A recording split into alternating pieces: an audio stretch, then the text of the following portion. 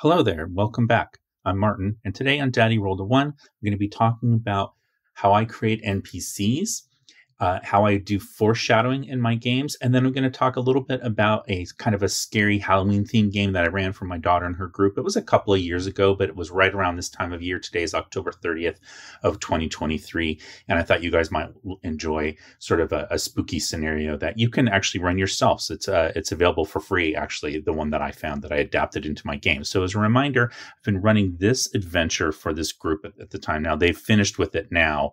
But this was about 2 years ago. It was about a year into our game of playing when I got to this particular part that I'm going to be talking about. So just jumping in to talk about NPCs. So I use ideas that Professor Dungeon Master on his DUNGEONCRAFT channel on YouTube came up with. And I'm going to link that in the notes below. But he talks about NPCs kind of being like of three different kinds. There's contacts, there's sages, and there's villains. And I use that. I use that in my game, but kind of added a couple tweaks on it. I also use NPCs for exposition sometimes. So rather than, again, just droning on and on about stuff or giving them like a big thing to read, I'll use the NPC interactions and conversations to provide the exposition to the players. I also use them obviously for services. So you see in my book here, I had a bunch of characters like this, and all of these people right here, these were all potential hirelings that they could have hired. And so sometimes the NPC is just there to be, again, like used as a hireling or a retainer by the player characters. And then lastly, one of the things that I always try to do in my groups is to try to have a unique NPC for each player in the game so that they have someone that they sort of feel like is their specific NPC that they interact with and talk to. And that kind of helps them develop their own characters along the way. And I'm going to talk about how I do that in some examples here. Okay. So just jumping in, again, I'm going through the Keep on the Borderlands, and there's a map in here that talks about like what's in the keep. Now, these are the caves. And then the actual keep, there was not a great map, but there was a map that talks about like there's all the different things that are available in the keep as far as all these different buildings here. And it's like there's a guild hall and there's, tavern and all that kind of stuff. So the NPCs that my players met at the beginning was at the tavern. So again, I'm using the tavern called the Greased Goat that was in Professor Dungeon Master's DUNGEONCRAFT channel on his Caves of Carnage campaign. It's changed quite a bit from his, but that's where I started. So you see here the Greased Goat Tavern. And to me, the tavern in a D&D game is kind of the equivalent of a 16th century or 17th century coffee house, right? So it's the internet of the day. This is where people from all over, different walks of life are going to come. They're going to meet. They're going to share ideas. They're going to share news. They're going to share rumors and that kind of thing. So I kind of looked at the tavern in this particular game as that concept. Like, again, it's the internet. It's where the player characters are going to learn things and talk to people and understand like what's going on. So the first NPC that they met in the tavern was this particular guy. So I got these pictures all off of Pinterest. I do have a Pinterest account. I guess I'll link it in my show notes, and then you can see like some of these different images if you want to use them for your game. So Professor Dungeon Master called him Gustav Gobblegut. I just thought that name was hilarious, so I used it as well. And what was really great about this guy is that when the player characters first interacted with him, they just come from the caves. They've been captured by goblins. They barely escape with their lives. They're low on supplies. They're just low on everything. And they're dirty and they're hungry and they're wounded. And they came into this tavern, and this particular guy talked to him. And so I just had him just be like super gregarious and over the top. He's this big, just happy, jolly guy. And they loved him right away. And one of the things that my daughter's character did was that she kind of over tipped him when they got a round of drinks. And I had him react very positively to that. And so he's sort of become like their friendly face in the crowd. Whenever I can tell that they're getting a little anxious about something going on, I make sure that they interact with him, and that helps them kind of calm down. Okay, now one of the things about having this guy have kind of that big, gregarious, over-the-top personality was that it made it super easy for the characters to recognize him. So as soon as I start kind of talking in his voice, I didn't even have to say it's Gustav. They just knew right away that it was him, and he was greeting them. And so that brings me to another point about NPCs. So I try to do voices in my daughter's game because she kind of wanted me to, even though she teased me about it a lot. But you know, I was trying to do that because I've never really done it before. And I was kind of trying to challenge myself as a DM to see if I could do it. So I don't do it for all of them. But one of the things that I try to have for each NPC is I divide them up into 3. And I try to have each one of them have a particular, like, that's 3 quirks, right? So it's a speech quirk, a physical quirk, and then like an other quirk. And so the speech quirk could be like they talk very fast, or they talk very slow, or they talk in a whisper, or they're always kind of gravelly, or they always talk like they're upset, or they're excited, like something like that, that sets their voice apart. And everybody's a little bit different. And so even if I can't affect an accent correctly, I can at least do that to my own voice, and it helps them to kind of get a sense of who that character is. Then a physical quirk could be something like the types of clothing that they wear. It's very opulent and rich clothing. It's poor clothing. It's rags. It's the same thing every time. They notice that like the character never changes clothes, or, you know, their clothes get progressively dirty, like whatever it is. And it doesn't have to be clothes. It could be, you know, other adornment that they have. It could be tattoos or scars or things like that, but something physical that immediately sets this character apart. It might even be like the color of their eyes, or the color of their hair, or just the way that the hair is styled, right? And then lastly, a quirk can be something that I like to do, which is like, you know, like a physical motion that I can do to help them kind of understand. So it could be, you know, one of the characters would, it was this one actually right here, this one, I said she was constantly like brushing the hair out of her face.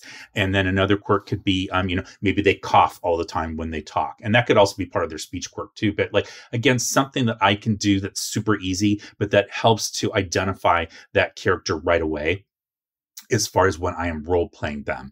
And so that's something that I did very quickly with this guy. And a lot of times I do it on the fly, but when I have time and I plan ahead, I write it in my notes so I remember like how to act for each one of these people. So I remember like these 2 people were husband and wife, and anytime anybody asked him a question, she would answer, and then he would roll his eyes. And so it kind of let you know like how they interacted together, but it was a quick way for the characters to kind of get to know them. These were potential hirelings. I was talking about that a second ago. So these are all different characters that they could meet at the tavern. A couple other people that they met here. Now we're getting into some more different types of characters. Were Scabs. This is a character again from Professional Dungeon Master's channel. He's part of the criminal underworld, and I had him be you know, he's like a rogue or a thief type, and I had him kind of gravitate toward one of the thief characters. There's one player that plays a thief, but she's changed characters. So she had one thief called Alex or Alexandra, and then she decided to change her character to be a new thief called Augustus, and she kind of retired her old character Alex by having Alex run into the caves of chaos, and, you know, supposedly never to be seen again. Okay, so that's Scabs, but then there's also Curfew Murphy. So I got this idea from, and I'm going to put the link in my show notes, but I got this idea. Somebody talked about, you know, how to kind of do some fun, different things with the Keep on the Borderlands. And this is from like a blog post, or it was a message board or something. And this person created this gang called the Chicken Hawk Gang. And it was run by this woman named Curfew Murphy. It's like a young girl, actually. And I just really liked that idea because I kind of made her the same age as my daughter and her friends at the time. So this idea that there was this young girl that was leading a sort of a criminal organization. They're pickpockets. They're really low level. It's, you know, maybe a little breaking and entering, but nothing major. And so the main criminals kind of ignore them. This guy works for the main Thieves Guild. And so these are introductions to the criminal underworld of the Keep, but it's also letting the players know that there is criminal activity in this Keep, and that it's probably maybe a little more than the guards and things can handle, because you've got 2 different organizations essentially. So when I was talking about how I like to have different NPCs kind of unique for each PC, sometimes they share them, but in this particular case, so I had this character, Curfew Murphy, sort of approach the original thief character, which again was named Alexandra, same player. And talked to her a little bit about how she could join, the gang if she wanted, but, she didn't have to, but also keep on the lookout for the official Thieves Guild, because they will be very unhappy if they find another thief operating in the town that hasn't checked in with them, and that kind of thing. And so this person became sort of connected to that character. But then what happened was that player decided to, again, retire her original character and start a new one. For whatever reason, she just didn't like that original character. Just to give you a side of how the teenage mind kind of works. Or the tween mind at this time. This player had based her original character on a friend of hers at school, and she'd had a falling out with that friend, and they are no longer friends. And so she didn't want to play that character anymore, because it kind of reminded her of this failed friendship, for lack of a better term. So she decided to create a new character. So anyway, what I did was I had Curfew Murphy then start working with one of the other players. It was my daughter's character, was an elf, because my daughter actually really responded to this character. She really liked this character. And so I kind of had her start talking to my daughter's character. And I had Scabs, this guy, start talking to the new thief character that this player had started. And so in all of this is kind of foreshadowing. He's going to play a big role in the game coming up, as is she. And I didn't know it at the time. So, when I was going through this, I created these two completely different characters. Years later of like real world game time. So this just happened like a few months ago. There was a storyline that came up where this guy got into trouble. He kind of betrays the characters, but he does it for a good reason. And you find out it's because these bad guys had kidnapped his baby. And so he was forced to kind of do something against his will for this other group so that they wouldn't hurt his baby. And so he gets into trouble, and you later find out that this girl, Curfew Murphy, is actually his niece.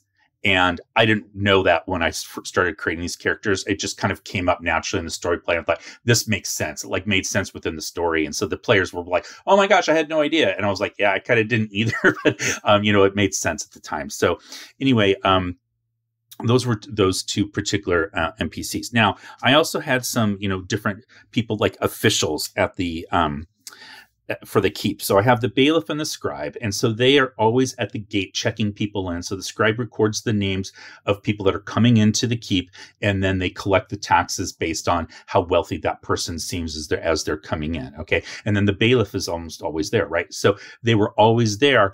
And then what I did though was have things kind of change over time. So like one time the characters go in, and I wrote it in my notes here as I was planning for one of my sessions, but the bailiff had two dogs with him, and he was very proud of them, Brutus and Cassius. And he starts talking about these dogs and who gave them to him and why he had them. And that was foreshadowing, because that relationship that he had with the person that gave him the dogs was going to pay off much later if the characters decided to investigate it. So that's what, it would happen anyway, but I was planting a seed to kind of let the characters know, this is out of, it's not consistent with the way this guy normally acts. And if that was something that they wanted to follow up on, they could have. So, and then one time I had him just not even be there at the gate. And that was very kind of suspicious, because he was always there. And at the time I just kind of put in that he wasn't there. Partly it was because I was just running out of steam, trying to role play all these different NPCs that were happening in this particular session. But then later on, I was trying to think of what was the reason that he might not have been there? Because the characters were really interested. They're like, why isn't this guy there? He's always there. And that kind of let me know that they're picking up on these clues that because this guy's always there, that must mean something that he's not. And so I was starting to kind of create behind the scenes something that might happen. And that paid off almost a year later of game time as to why he wasn't there. And so again, it was a form of foreshadowing. Okay. So I also had guards at the keep. And so I was showing them pictures like this. So the first time that they entered, I just said, I was mostly concentrating on the bailiff and the scribe. And then they said, and I just mentioned, I was like, oh, there's two guards there, like this guy.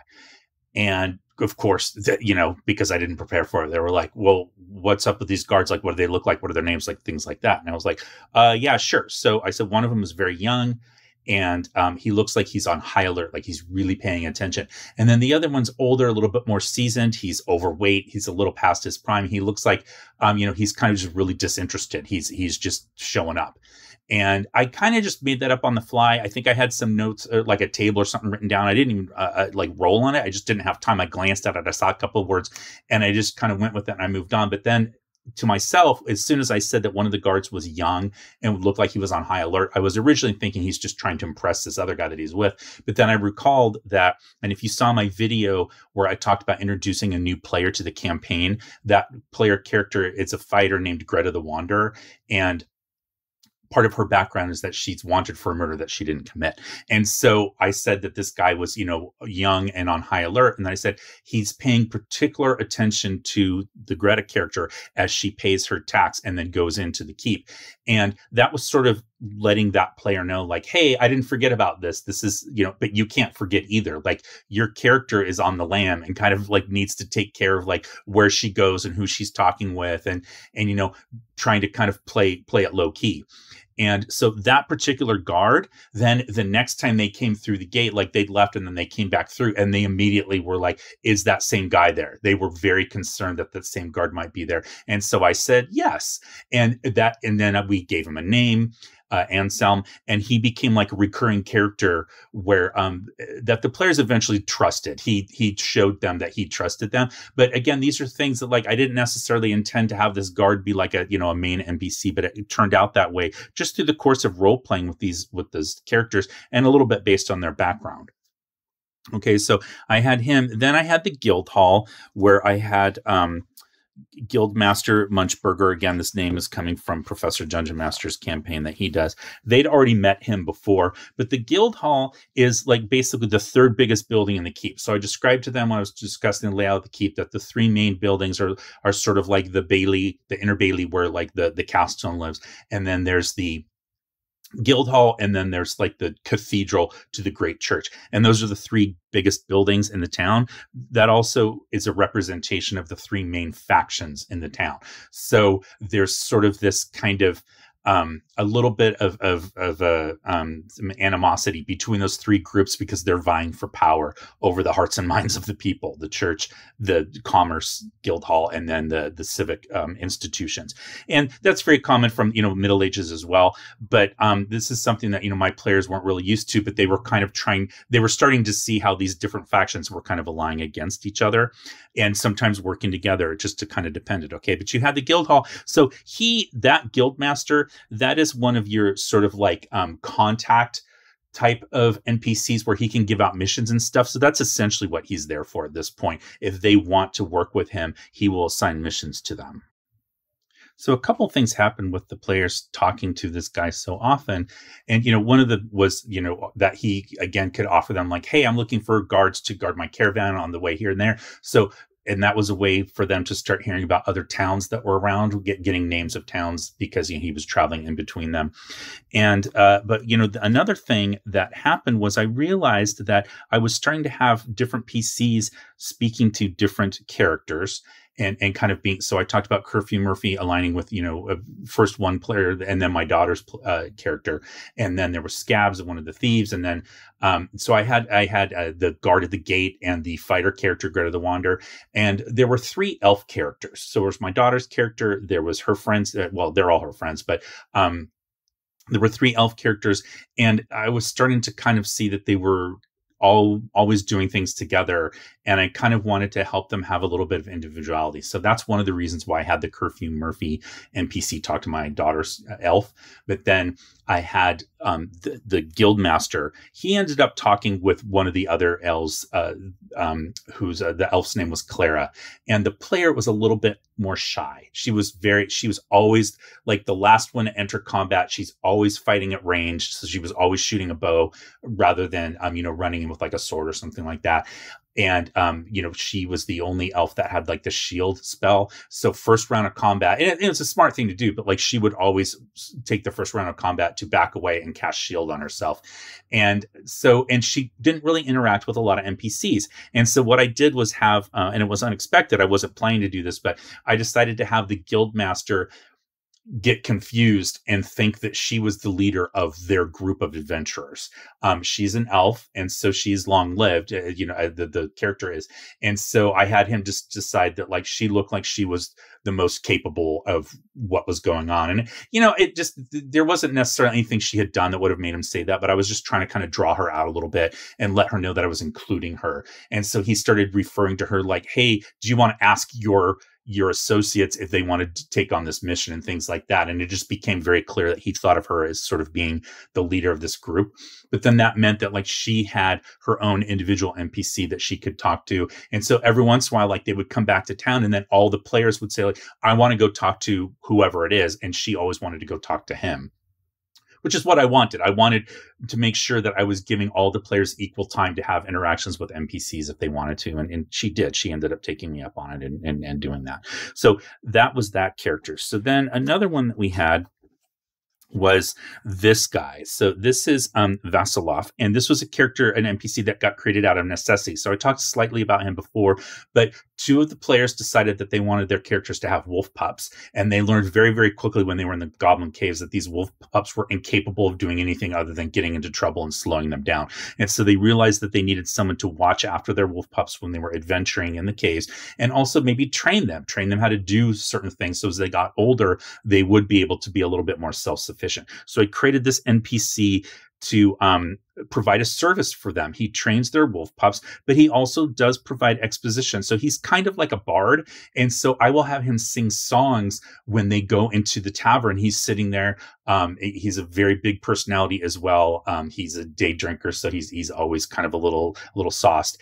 And he's always singing songs. But if the player characters ask me what song he's singing, every now and then that song name is relevant to what is going on in the adventure. And I don't make them roll perception checks or anything like that to figure out. If they ask, I'll tell them the name of the song and some of the lyrics. And then it's up to them to figure out if that is important.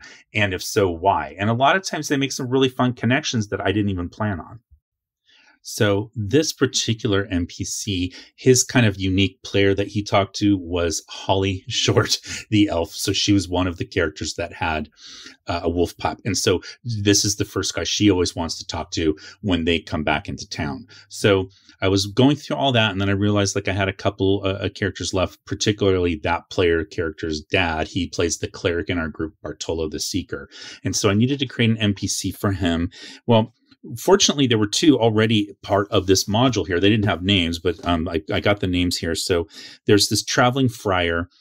I talked a little bit about him in one of my previous games, but he's traveling through, and he's got some acolytes with him that I said basically had taken a vow of silence, but they could, they could come along and like cast spells and stuff if the players ever needed them for that. And so they took them up on that, and they brought these two guys with them into the caves. These two guys do end up betraying them eventually, but and this guy was supposed to, but I changed that at the last minute. And then this is the main church representative at the cathedral of the great church in the keep. And so this player character, his cleric character is not part of this great church, which is, think of it as like Catholicism, the Catholic Church in the Middle Ages. So he's not part of that. And so he's always an outsider. And so in order to kind of create some fun role-playing opportunities for him, I didn't put anybody else from his faith in the keep there. He's the only one that's visiting. And so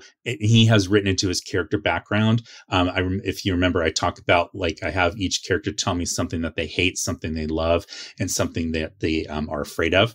And so he said one of the things that he hates is the great church. He just doesn't like them for a variety of reasons. And so he's having to interact with these guys a lot and kind of learned that they're not all who he thought that they were, right? So that was the characters for him. And then the other one was the witch. And so this is a character type, the NPC that I took again from Professor Dungeon Master's game. And she is the sort of mentor that's teaching the three elf characters magic. So in this version of the game, in basic Dungeons and Dragons from 1981, all elf characters, it's elf is a class, and they're all multi-class fighter magic users. That's just what they are. And so these characters having to learn magic, and the witch is training them because she's actually never, I put in my game, she's never trained an elf before, and elf magic is different than human magic. And so she is getting as much out of this relationship as they are getting. And, so I had them work with the witch, and just like in the professor's game, they only ever heard her voice in their mind, kind of this weird echoey voice that sounded like multiple voices talking at once. And so if you've ever seen some of the Star Wars animated cartoons, like the Clone Wars cartoon, not the Genndy Tartakovsky one, but the other one, the later version. There was this group of people called the Night Sisters, and it's the same group that eventually Darth Maul's character comes from. So anyway, they had this really weird way of talking where you would hear this voice echo. And so I kind of patterned her voice on that. And I kind of said, this is what it sounds like. And then the last echo of the voice they always hear is this like gravelly demonic voice that doesn't really sound like the witch at all. But that was part of it. And so they had this image in their mind. And then, of course, it was blown when later on they actually met her in person and she looked like this, because they were anticipating old Clyde Caldwell painting, which I thought was fantastic for this use. And I described this as like looking like her witch's tower. But anyway, when they met her, they were expecting, you know, a classic witch, you know, with like the warty nose and the green skin and all that kind of stuff, like very, very like Wizard of Oz style of witch. And so, again, that was sort of like a little switch for them. But anyway, that's another like sage type character that's there to help provide information for the characters. So I know I'm talking a lot about NPCs and stuff like that. I'm just trying to give you ideas of how I do it in a game. Hopefully I'll give you some ideas, but also I would love to hear how you approach NPCs in your game, and put your ideas down in the comments below. I'd love to read them. I always love reading your guys' comments. All right, so then let's talk about some villains. So I had to create some villain NPCs in this, for this particular, group of sessions that we were coming up onto. And so I ended up doing this the orc lair. I knew that they were going to be coming across it. So I got this picture and I used that for the orc chieftain. And then there were also some bandit leaders that were going to be coming up. And so I got some pictures of them.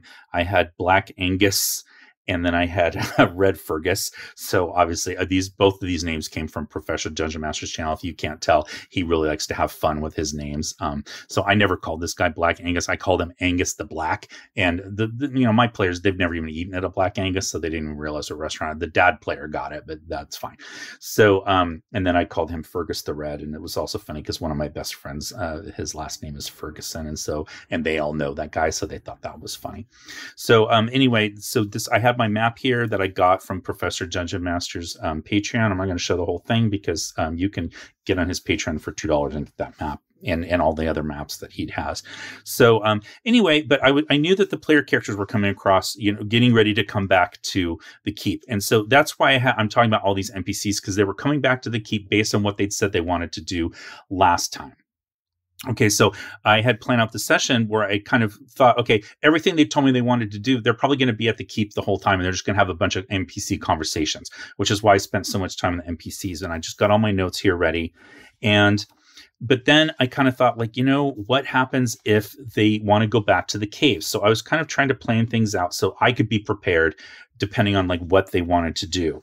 And so I had this guy ready. Now, one of the things that I put when I developed this guy was I said that he was super attached to his dog. He's got this giant mutant dog that he has by his side.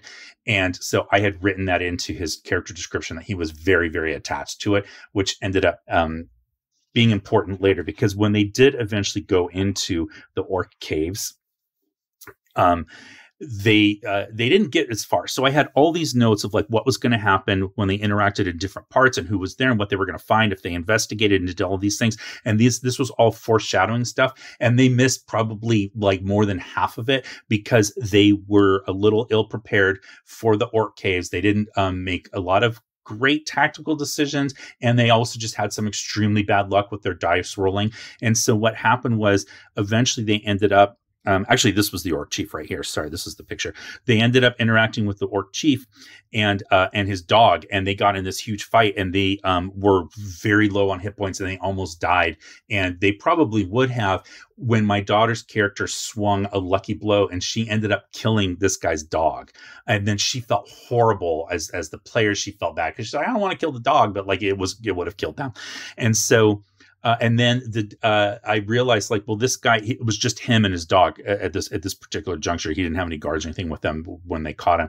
And so I had him make a morale check, and he failed. And then one of the players started to talk to him, and I had her roll a reaction check. And she rolled really, really well. And so I ended up having this guy basically say, like, you know, in broken common, like, why did you kill my dog? He was really upset about his dog. And so they basically said they were really sorry and they wanted to stop fighting. And so they kind of were able to split and they ran out of there. And so they missed the majority of the orc caves and all the clues that I had in there for them, which, you know, it happens. So as you see here, this is kind of how I plan some of my sessions, which is like a flow chart. So in this particular case, they kind of ended where they had fought this guy, and then they said they were going to run away. They weren't really sure what they were going to do, which I hate that, but that's kind of where we ended. So I knew that they had to get out of the orc lair, but then I wasn't sure what was going to happen. So were they going to, you know, there's this secret room in the orc lair that leads to the bandit caves, which I had planned back here, but I didn't actually use it then. And, you know, so was that going to happen, or were they going to maybe go back to the goblin caves because they were familiar with them at least? They knew things were going wrong there and they could take advantage of that, or were they going to return to the keep? And so I had them do a supplies check because I do track resources in this game. So what's their water, food, and ammunition situation like? What kind of wounds do they have? Anyway, they eventually did decide to go back to the keep. And so I had some stuff planned here for this kidnapping of this particular character. So this is more foreshadowing. So I had this character, Rowena, here. She's the daughter of the Castellan. And I decided that she had been, she was going to be married. And so and then I mentioned, like, Curfew Murphy started mentioning this like sessions and sessions before, that she was a childhood friend, but that this person was going into an arranged marriage with the Baron that was the enemy of the Castellan, actually. And so that was like a big deal because it was going to be cementing this kind of relationship. And it was feeding all back into initial rumors that the players had heard when we first started playing, when they heard about these political rivalries between these, like, you know, rival barons and this kind of thing. And so it was coming up. However, this didn't happen in that session. Okay. So because they didn't do it. So I was prepared for it. They didn't do that. Then I had stuff planned if they went back to the Goblin Caves, which they did eventually. But what happened was they told me that they wanted to do a Halloween session. So they very specifically said, like, hey, you know, it's October again. It was roughly a year after we'd started playing session 11, and they wanted to have this kind of scary Halloween themed adventure. And so when they had told me that, I started like planting the seeds ahead of time as far as like what the weather was like, how people were reacting to certain things, just how people were acting in general. And I started that like a few sessions before, knowing that like hopefully we're going to be able to figure things out so that this would align to run it during the Halloween time period, which it did. And so I got the idea for doing that. This is called the Tower of the Time Thief. So I have been a judge for the one-page dungeon contest for, I think it's been 10 years now, and just finished my judging for the 2023 contest like just a couple of weeks ago. So those results should be announced soon if they haven't already. And but a couple of years ago when I was judging, I was going through and I came across this particular one-page dungeon by Zach Trent, it says Noah Morris and Adam Nyoff, and I loved it. So I actually made a note in the margins when I was judging, like, that I could use this for my daughter's game. So it involves like you know, different weird things of time that are kind of creepy. There were some creepy monsters and things in here that I really, really liked, but it was essentially like a haunted house. It's not a house, but whatever. And so I decided to put this into my game and slot it into the Keep on the Borderlands by basically saying, like, you know, this is this church bell tower, but it's near this cemetery, and it's kind of like on the outskirts of the keep. And so I expanded the area of the keep to include this and talked about it. But then I started to you know, describe, you know, again, the weather and how it's like things, it was really still. And then I had an unkindness of ravens, which I just love that phrase. I think it's so awesome. It's the equivalent of a murder of crows, but it's called an unkindness of ravens, and had them fly overhead. But I had planted the seeds like sessions and sessions before that. Usually people thought that this was a superstitious bad sign. So the Greta the Wanderer, it was written in her character sheet. She does not like ravens. She thinks that they're bad luck. Grunge the dwarf, that was one of their hirelings. When he saw it, he said it was a very, very bad sign. And so these are things that they'd seen time and again that they knew like something's up. So one of the things that happens in this adventure is that there's a room in here where the characters look in this mirror, and they can see and talk with their lost ancestors. And so I thought, okay, that's a cool idea, but I'm going to creep it up a little bit. So I had all the players email me you know, a few sessions before we did this. So I was planning ahead so that, you know, I didn't want to like make it too obvious what I was doing. And I said, you know, and I'm always asking them to tell me about their characters. Tell me something, you know, like, again, like the fear, hates, and loves things, or, you know, just whatever it is. And so in this particular case, I said, tell me about an ancestor that your character is, you know, really likes or remembers, or, you know, whatever it was. And so they all wrote back with a different answer about a particular, you know, maybe it was a grandmother or a sister or like whatever it was, right? And so I had that ready, and then I creeped it up again, and I'll show you that in a second. I'm just talking about how I prepared for this.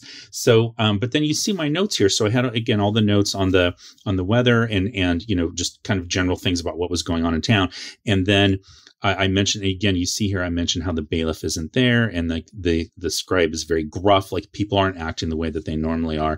And then that guard that kind of attached himself to Greta the Wanderer, he mentioned that like they might need their help. And like, why is that? And then at the guild hall, like the guy is very gruff and distracted and is very dismissive. And then even Gustav at the tavern, he's talking about like there's this holiday that they called the purging, and when he was a boy, he dressed up, and that the tradition kind of faded away. But he mentioned that he thought he might have seen one of his ancestors, but he doesn't like to talk about it. And so his kids aren't around. That was another big thing. His kids are always helping him, but his kids are away. So something's going on. People aren't really happy. Well, one of the things I'd also foreshadowed in this game, going back to the very beginning, was this idea that there had been sort of a falling out between the Great Church and magic users, and they didn't really get along. And so, and, you know, that was one of the reasons why the witch just stays in her tower and doesn't come out. And so that kind of, you know, again, was some foreshadowing there. Then I had some notes here about Curfew Murphy. And the foreshadowing here is that she pulled aside one of the characters, which is, again, my daughter's character, to ask about the original character that she talked to, that thief character. I know it gets confusing, but this is the character, Alex, that the player had decided to retire. And the player told me that Alex ran off to go fight this guy in the caves, and they just all assumed that she died because she had told me, like, I don't want to use this character anymore. Well, I had decided that she hadn't died, and I knew why. But so I had Cora start asking him, like, hey, we've heard about people disappearing in the caves, but they're not always dead. So she'd put out contacts. But then she was also worried about her old childhood friend who's engaged to be married, because she might not ever see her again. So again, even though this is the Halloween session, I was starting to foreshadow other things that are going to come up later. So then I had, you know, the dwarf guy. I had Scabs, who approached about, you know, some rumors about an unsavory folk in town, which was foreshadowing for another scenario that I was going to run from the DungeonCraft YouTube channel. And then again, I had their the bard guy, Vaslov, was playing The Souls of the Purged as a ballad, and that he could explain what that was if they asked him about it, which they did. And so they got the story that basically there was, you know, a point in time where a splinter group of knights of the Great Church, but they don't really belong to the Great Church. They kind of had gone a little, you know, heretical. They went down and hunted down all these magic users and basically just massacred them all. And so it's become this night where people remember that this happened, and not in a good way that they remember it. So I talked about some superstitions that Vaslov has about like bells ringing, and bells ringing are there to ward spirits away. And the thing is, the bell in this tower is not ringing. And so that was a big thing. Like he had mentioned this to them before. I was just reminding him that Vaslov believes that bells ward off evil spirits. And then the characters were like, well, wait a second, the bell in the bell tower is not ringing. And this guy's like, yeah, I know. And he was kind of scared about it. So then what I did, because, you know, this is really hard to read, you know, to play during a session. So I basically took everything and I kind of re-put it into my book here, how I normally write things out. I did my smells, sights, and sounds so that I knew how to, you know, work with a couple of these different things here when I was describing them. So it's all right there where I needed it. These are reminders to me of how the witch refers to, the three elf characters. So, you know, she doesn't call them by their names. She has like these very degrading names for them. Again, an idea I got from Professor Dungeon Master's YouTube channel. But anyway, I had all this kind of stuff in here. So this was fun because it was the first time that the cleric character got a chance to use his turn undead ability. There were some skeletons here. And so that was really cool for them that he was able to do that.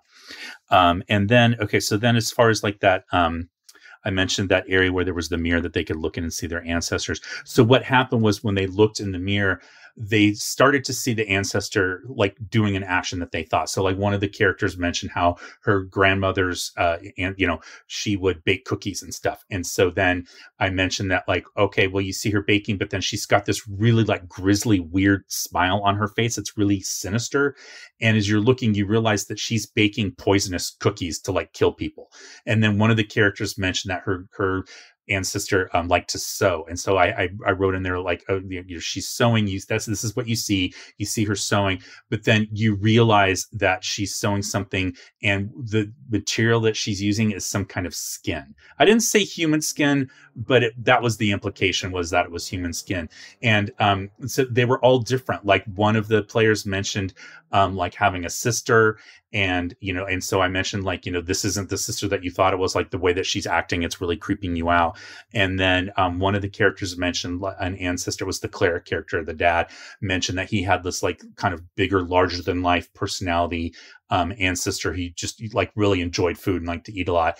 And then I mentioned that like one of the reasons that he was so big, he realized, was because this guy had eaten his twin brother in the womb before they were born. So all super creepy, grisly stuff, but I tailored it to each player because some of the players, as we've discussed before, they're not really, they don't like that level. They wanted to be scared. They told me they want to be scared, but they don't want to be grossed out or, things like that, which I'm fine with. So I tailored each one to the specific player. And then what I did was I printed them out.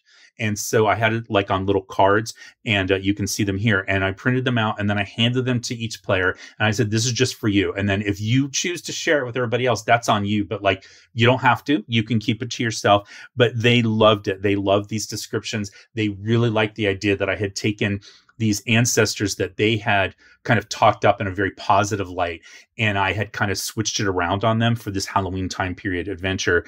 And it really kind of creeped them out. So again, just something that you can do to kind of plus this up. So that wasn't even part of this. I just liked the idea of putting it in there. So really fun stuff. This is a fun adventure. Again, you can get this in a compilation of a pay what you want for, I think it's like 74 adventures. This is from 2021, one-page dungeon contest. And again, I'll put a link in the show notes below.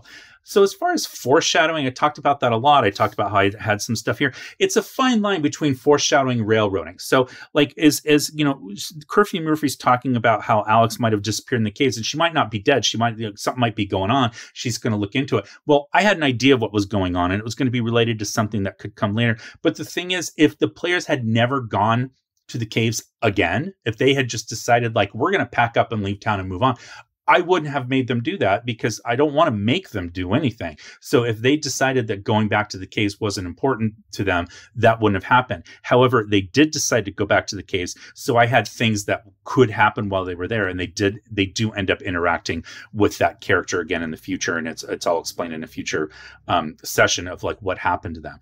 But I like to do foreshadowing. I like to have that stuff ready because it pays off later. But sometimes it doesn't pay off because the players just don't take advantage. And that is totally fine. So that's a little bit about NPCs and how I develop them, the kind of the concepts that I follow, as well as a little bit about my use of foreshadowing. I didn't get too into the weeds on that. I think you guys kind of get the concept, but the idea is that I try to plant some seeds ahead of time, whether it's through NPC exposition, or I did talk before about how I will use like the message board.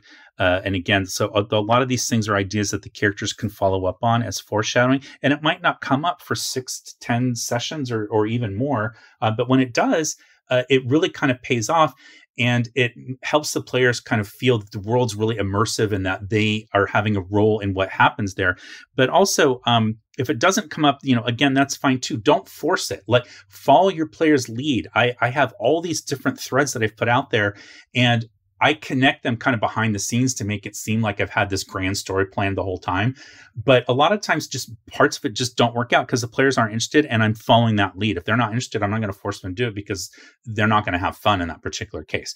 So then I talked a little bit about, this particular adventure. Again, this is the Tower of the Time Thief from the 2021 one-page dungeon contest. This was one of the winners. So that ended up in the top rated adventures from that time.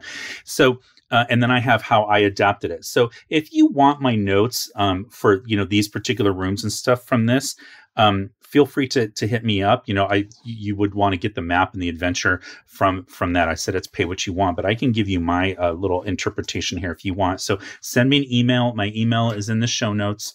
And or it's on my about page. You can click and get my email revealed. Send me an email, and then I would be happy to send these particular notes that I wrote, so you can use them in your game. So I really hope that you enjoyed this video. I know a lot of you ask all the time, like, when are you going to do another campaign update video and your campaign prep? I love those. And so I hope that you enjoy this. And I do hope that you guys will stick around and also watch my history videos, and vice versa. If you're someone who enjoys my history videos, I really hope that you watch my campaign prep videos, because you should see I'm using a historical module here. It's kind of like my my framework for these adventure videos. Okay. So coming up next, I will be having another history video, and it's one that a lot of people asked for in my 5,000 subscriber giveaway. So if you want to find out what that is, tune in to the next video. And it should be coming out probably next week. So today is October 30th. The next video should be coming out the week of November 5th or whatever that week is. So that's it for now. And so I would just again like to say thank you so much for watching. Happy gaming, stay safe, and I'll talk to you next time. Now it's time for the bonus content, what I was drinking, what I was listening to while I was preparing my notes for this particular video. So I was drinking some AMARO. This is SIBONA AMARO. My friend brought this back for me from Italy. This is from the Piedmont region. However, I am pretty sure that you can get it here in the United States. So we've talked about AMARO before, or Amari, which is the plural. They're bitter Italian liqueurs. I like to drink them after dinner, partly because it helps settle my stomach, but also partly they're lower ABV. So this is only 28% alcohol, as opposed to something like a bourbon, which is usually around 40%. And it's bitter, so I drink it slower because it's not something you can drink quickly. This one has some spices that I associate with this time of year. This is fall. It's October 30th. It's later in the fall season. Nights are getting chillier. So this is something I can sit and kind of warms me up, and I can linger over it. It's got flavors of clove and cardamom. There's some burnt orange peel. And again, I kind of like it just to kind of like sip on. I haven't tried to make a cocktail with it yet, but I'm sure I'll get around to it eventually. Okay, what I was listening to, this is a fun story, but I picked this up at Record Store Day in 2017. This is SMOKIN in Seattle, live at the Penthouse. So this was thought to be a lost recording of a live recording at the Penthouse in Seattle, and this is Wes Montgomery, guitar player, with the Wynton Kelly Trio. Now, normally the Wynton Kelly Trio is Wynton Kelly on keys, Paul Chambers on bass, and Jimmy Cobb on drums. However, in this particular case, Ron McClure is on bass. But very, very famous rhythm section in jazz. They played on a ton of records in the 50s and 60s. And then Wes Montgomery was a very, very famous guitar player. Probably my favorite jazz guitar player. His catalog's not huge, but it's just, I really, really like it. I like his style. So anyway, the fun story about this is that I was waiting in line to pick this up for Record Store Day at Amoeba Records in Hollywood before they moved to the old one. And my best friend and I were there. We're standing in line, and we're standing in front of this guy, and we're talking about what we're going to pick up. And I happened to mention that I really, really wanted to get this Wes Montgomery SMOKIN Seattle record. And it turned out that the guy that we were standing in line in front of was the associate producer of the album, Charlie Puzo Jr. And if I remember the story correctly, I think it was his dad that actually owned this club in Seattle. And so he has all of these like really amazing recordings of live shows that were done at the Penthouse that's just never been released. And he was looking for funding and trying to find people to put them out. Now, slowly, little by little, they're starting to come out. So, which is great. It's really awesome that he's doing that. I just thought it was funny that we happened to just randomly be standing in line in front of him. Now the story gets even funnier. I'm on social media, and I'm sharing all this stuff on my Twitter account about tabletop role-playing games. And somebody follows me, and anytime somebody follows me, and this is like years later. So anytime people follow me, I look at their profile really quickly to just see who it is and what they're about. And this particular person said that they were into role-playing games and, Dungeons and Dragons stuff, but also they were into jazz and vinyl records. And I thought, oh, that's really cool. Like, what a random mix, because, other than me, I don't really know anybody who's in that. And so I looked a little deeper in his profile, and realized that it was this guy. I had forgotten his name, but it was Charlie Puzo, and he followed me on Twitter for my D&D content. And so I contacted him. I said, hey, this is really funny. I don't know if you remember this, but I stood in line in front of you at Amoeba Records to pick this album up. So then, just to bring it full circle even more, he now shops at my best friend, the guy who's I was waiting in line for at Amoeba. My friend opened a record store last year in Burbank called Run Out Groove Records, and Charlie Puzo shops there all the time. That's become one of his local shops. And so it's just really funny that, years ago was waiting in line with him. And then, he follows me for my social media or for D&D content, but he also shops at my friend's shop. Anyway, that's it for this particular video. So again, thank you for watching, and please go into the comments and let me know what you thought about the video, how you like this campaign prep update video and NPCs. And please like and subscribe to my channel if you haven't already. And then also in the comments below, you'll find places where you can join me on social media, on Facebook, on Instagram, on Twitter, on Blue Sky. You'll also find links to my blogs where I share tabletop role-playing game content. And you'll also find a link to my shop where you can buy something to support my channel. So right now, as far as financially, that is the best way you can support my channel, which is to buy a t-shirt, hoodie, mug, poster, anything like that from my shop, from an exclusive design that you can only find at my shop. And then also you can look out for my next video that's coming up. I talked about that before. It's going to be one of my campaign update videos. I'm sorry, it's going to be one of my D&D history videos. But in the meantime, if you're looking for more, you can check out one of these videos here. Even if you've already seen it, if you rewatch it, it does help my channel. And so I really appreciate your support. And thanks again for watching. Cheers.